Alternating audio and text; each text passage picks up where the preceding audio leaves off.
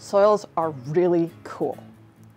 And they're really fantastic from a modeling perspective. In addition to like growing your vegetables and things along those lines.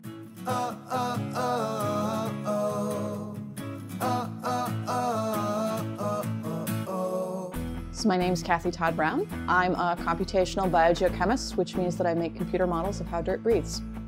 So the reason why we want to know how dirt breathes is because atmospheric CO2 is driving climate change right now.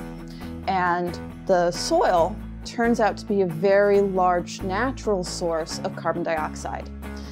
Now the catch here is that the soil is going to respire more carbon dioxide as the earth warms up. So what we want to know with models is how quickly that's going to happen. And then that can help us inform emissions targets to help mitigate detrimental effects to climate change.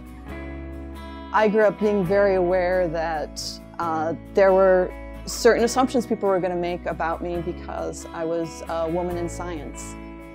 So if you find yourself in situations where you're feeling like you're not being heard, sometimes the best thing you can do is leave.